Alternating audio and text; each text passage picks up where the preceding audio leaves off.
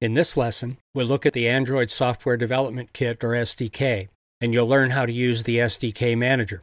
Also, if you haven't loaded the Android Developer Tools bundle, which includes the SDK, you'll learn how to download the SDK to your computer.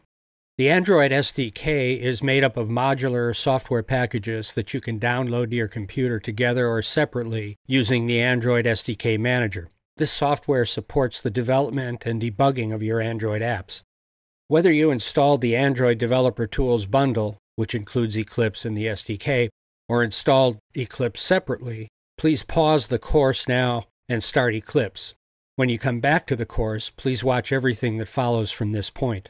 If you didn't install the ADT bundle, I'll show you how to install the SDK now. First, click on this link to take you to the Get the Android SDK webpage. This is the same page we visited to download the ADT bundle by clicking on this link here. But this time, to download the SDK separately, if you have an existing IDE, click on Use an Existing IDE.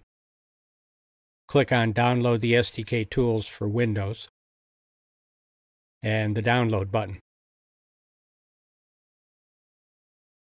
To download for other platforms, click here. Then to download the SDK, choose your operating system and click here. Notice there are also options for downloading the ADT bundle to other platforms here. Now let's take a closer look at what's included in the SDK. We'll click on the Exploring the SDK link here. And this web page provides an overview of what's included in the SDK. And as you can see, you find it in the Tools section under Download. Before we look at the details of the SDK, let me first make a quick point about using the Android developer's website.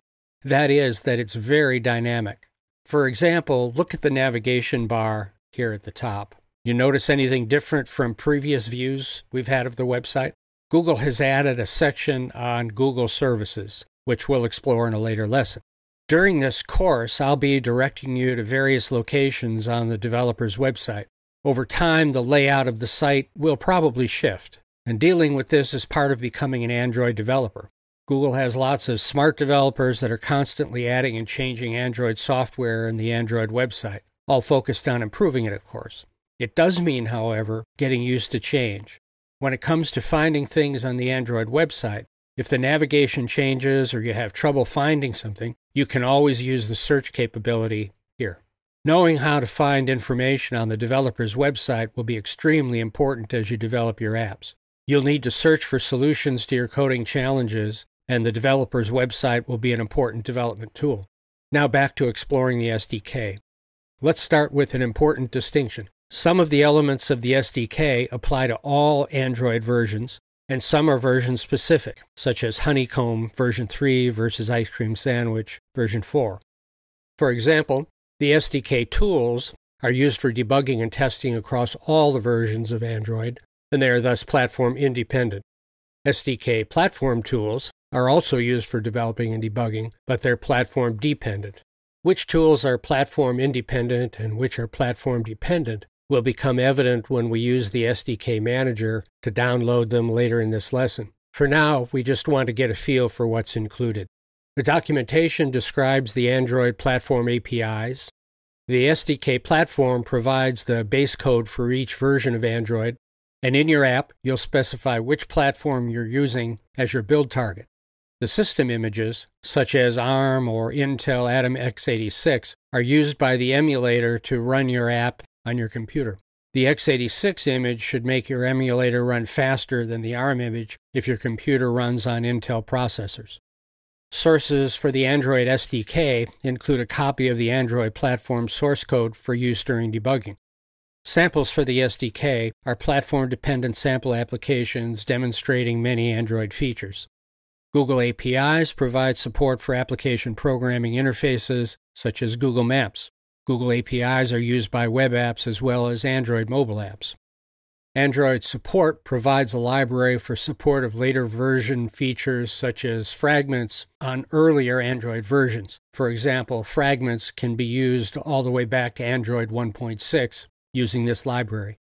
Google Play Billing provides libraries and samples that let you integrate Google Play Billing services into your apps.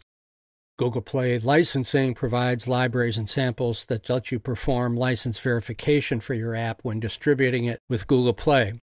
Now let's look at how you open the SDK from your Eclipse environment. If you haven't opened Eclipse, do it now. Once in Eclipse, open the Java Perspective by clicking on the Java Perspective tab. If you haven't opened that perspective, click on Window, Open Perspective, and then Java, and OK. In this perspective, on the Tools bar, you should see an icon for the SDK Manager. It's the icon with the little Android robot and the downward arrow. Click on that button to open the SDK Manager.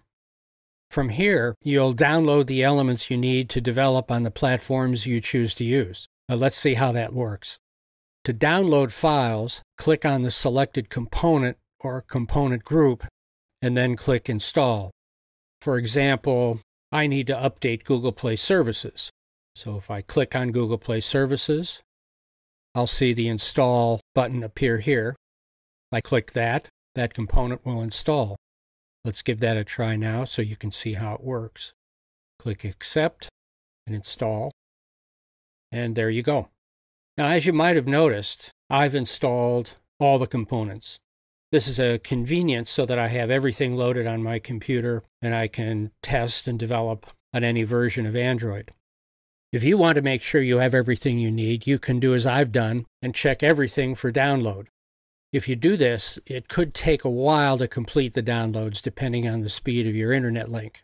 If you don't want to download everything, I suggest that for now you download Tools, Android 4.1.2. It includes the Intel x86 system image, which will make our emulators run more quickly.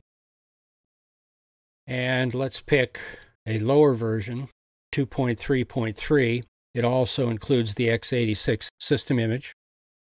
And you'd also want to include the extras. Now, because I already have these installed, I don't see the Install Packages button appear. But you should, and you'll click on that and install the packages you've selected. So that's an overview of the SDK.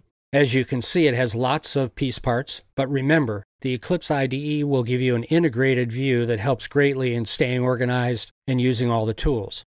That's the end of this lesson. Go ahead and load your SDK components before going on to the next lesson.